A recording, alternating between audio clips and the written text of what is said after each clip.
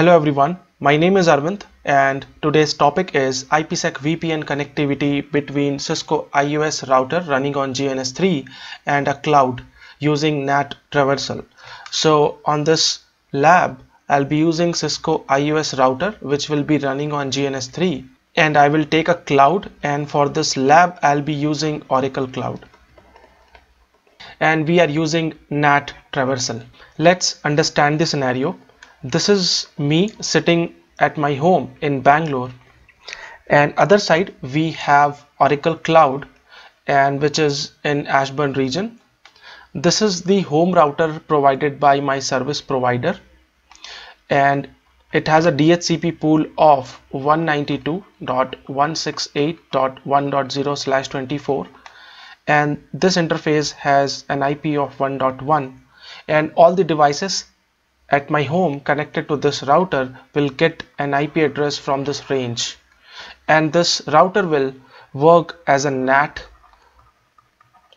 and this end we have a public IP address, example 1.1.1. so actually it's PAT which will be translating all my private IP addresses to one public IP address. This is the service provider, this is internet, and this is the data center of Oracle. Now I have to create an IPsec tunnel from this end to this end, and here on my router I'm running Cisco IOS router which is running on GNS3, that is running on GNS3 VM, and that is running on VMware Workstation. So I'm using nested virtualization, and all these VNICs will get an IP address from this pool. So all the resources at my home getting a private IP address from this pool, and all these private IP addresses are getting NATed by this public IP address. So here on Cisco IOS router, I'll be configuring IPSec VPN will have a private IP address here, and here we have a NAT device which has a public IP address. So my VPN device is behind the NAT device, and here when we create a CPE, it needs a public IP address, whereas we have a private IP address for our VPN device. To resolve this issue, we will be using NAT-Traversal. So let's get into the console and we will start configuring it. This is my Cisco IOS router connected to Oracle Cloud, and the IOS router interface is F0x0. This is a real iOS image running on a virtual environment.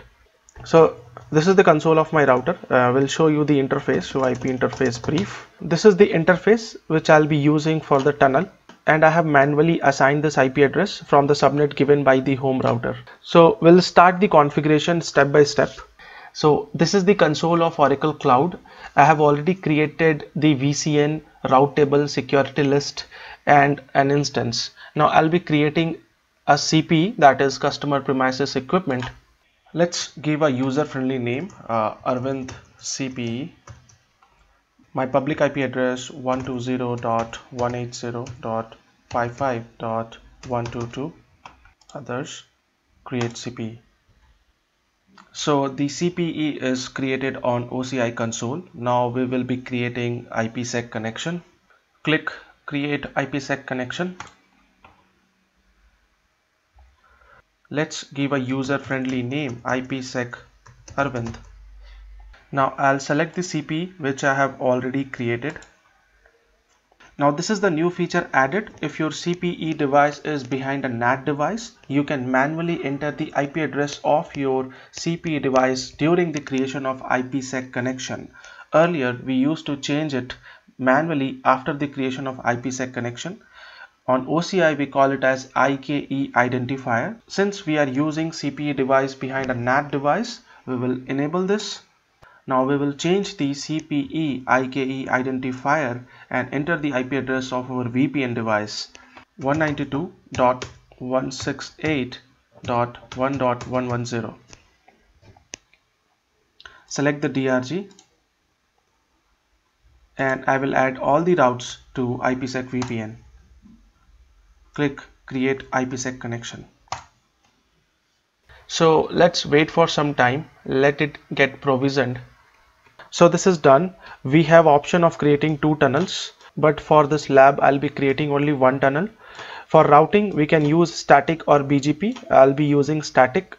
Now we have to set a shared secret key which is already there by default, but I would like to change it. We'll go to edit and let's say I'll be using Cisco 123. So that's it from this end. Now we'll go on Cisco IOS router and configure the IPsec tunnel from that end. So this is my Cisco IOS router. Let's check the interface.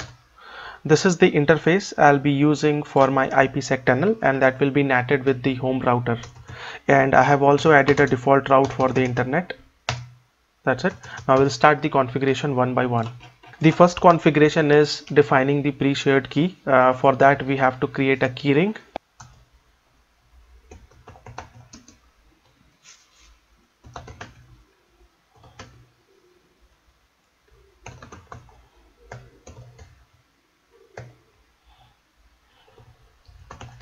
This is the name of my keyring, Oracle VPN tunnel 1. This is for tunnel 1. In case if I'm using another tunnel, I'll use Oracle VPN tunnel 2 or any user friendly name.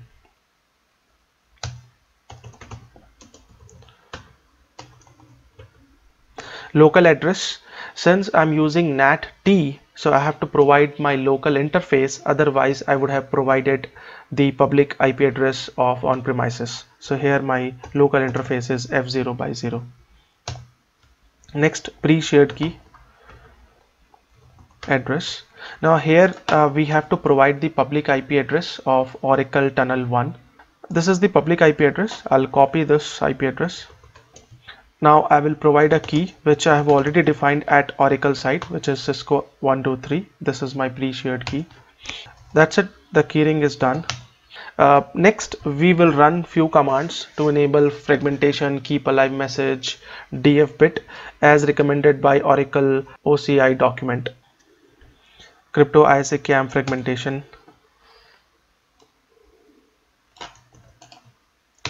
One more thing, wherever we see crypto ISA camp, it is related to phase 1, and wherever we see crypto IPsec, it is related to phase 2. Next we have to define the policy. So crypto ISA camp policy number could be anything. Now we'll choose encryption.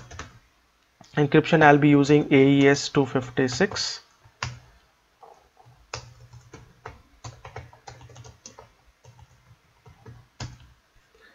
Next, hashing. I'll be using SHA-384.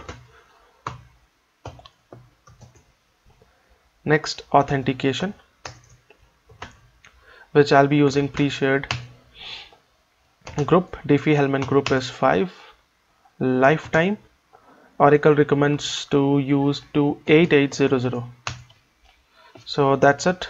We are done with the policy. Now we will define transform set crypto IPsec. As I said, for phase 2 we always use crypto IPsec transform set. Here we have to define a name for the transform set. So I'll be giving Oracle VPN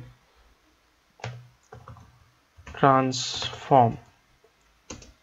Now we have two options, use ESP or AH. I will not add extra overhead of using both. I will be using ESP for authentication and encryption.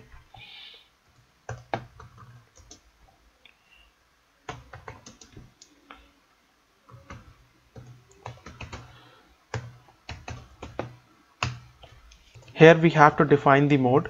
Oracle recommends to use tunnel mode. That's it. Now we have to define a profile for IPsec.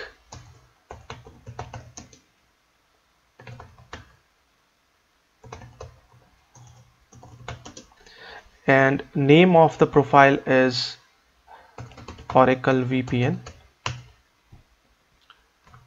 Set PFS group 5. Set security association. Lifetime second 3600. set transform set. Here we have to define the name of transform set, which we have already created, and our transform set name is Oracle VPN transform. That's it. Now another profile we have to create for ISA crypto ISA profile. I'll give a name Oracle VPN tunnel 1. In case of tunnel 2, we will create another one. We have to define the keyring, which we have already created. Keyring name. So my keyring name is Oracle VPN tunnel 1. Self identity. Next, match identity address. Now here we have to provide the IP address of Oracle end. This is the Oracle end IP address as we are using tunnel 1 /32. So 255.255.255.255. Now we have to create a virtual interface that will represent the local end of the VPN tunnel. Interface tunnel 1. I'll provide an IP address 192.168.2.1.255. Here I'm using 2.0 subnet because I cannot use the same subnet for my virtual interface, and I'll be using /30, so I'll be getting two usable IP addresses. So in case if I'll use BGP, so I can use second IP address for Oracle end. Tunnel source. Now here we have to provide the CPE public IP address. Since we are using NAT-T, so we have to provide the local interface, which is F0/0. Next, tunnel mode IPSec IPv4.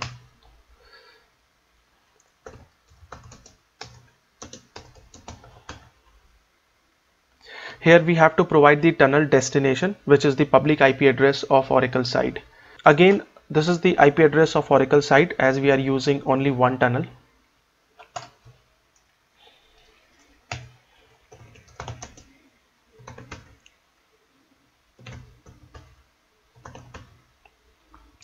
Here we have to define the profile which we have already created, and our profile name is Oracle VPN. So we are almost done. Now we have to define the routing. For routing we have two options, static and BGP. For this lab I'll be using static route, and we are not using any access list, so we do not have to permit any specific IP address and port number. Let's add a static route. Now I will be adding a static route for OCI VC Insider.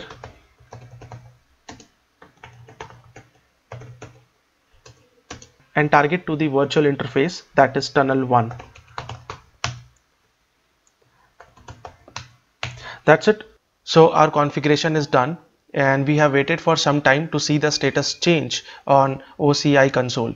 If we look at the OCI console, the status of tunnel 1 is up. So it means that phase 1 and phase 2 is completed. Now we will run some show command which will help for troubleshooting or to verify the IPsec tunnel. So the first command is show crypto ISACAMP security association. So on our router the state is QM idle. So our state is QM idle. It means that negotiation of phase 1 ISACAMP is completed successfully. And this is the instance, which is Windows machine running on Oracle Cloud.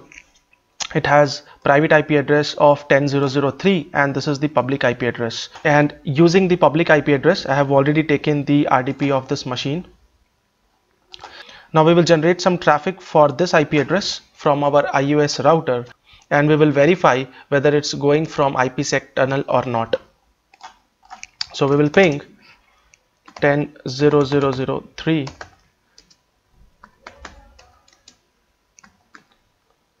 We'll repeat it 10 times. So the ping is successful and all the 10 packets sent and received. Now we will see whether the traffic has used the IPsec tunnel or not. Show crypto IPsec security association because it's phase 2. So it shows that we have sent and received 25 packets for encryption, decryption, hashing.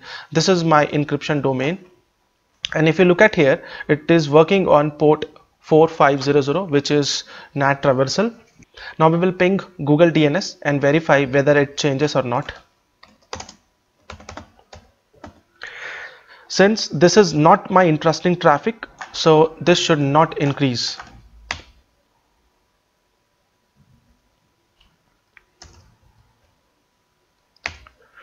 So this is still 25. Now again we will generate some interesting traffic. So earlier it was 25, it should increase now. Yes, it is 30.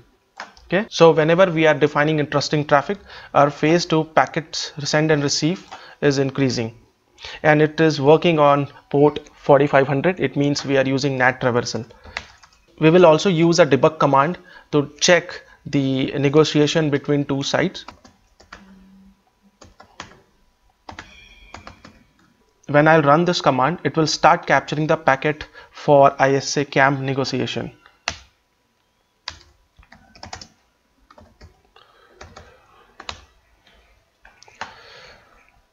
So these are our captures. We will look into it. We will undebug now. If you look at this line, this is the IP address of my OCI tunnel 1, and it is working on UDP 4500. It means it uses NAT-T. These are all the messages exchanging between the peers. So these are the logs we can use for troubleshooting or verifying ISA CAMP negotiation. Now we are on Windows machine running on Oracle Cloud. We will generate some traffic from this end. We'll ping the private IP address of Cisco IOS router, which is at my home.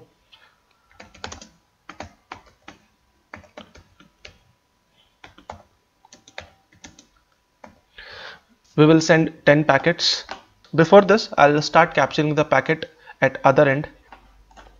I'll hit enter and I'll click here. So it has sent 10 packets to my Cisco IOS router. We have taken the logs of ICMP, and if you look at here, this is the IP address of my instance running on OCI, and this is the IP address of my Cisco IOS router, and it is using the virtual interface, which is the local interface of my IPsec tunnel. So this is how we have performed the lab of IPSec VPN tunnel configuration from on-premises to OCI using NAT-Traversal. I hope the session has been informative. Thank you so much.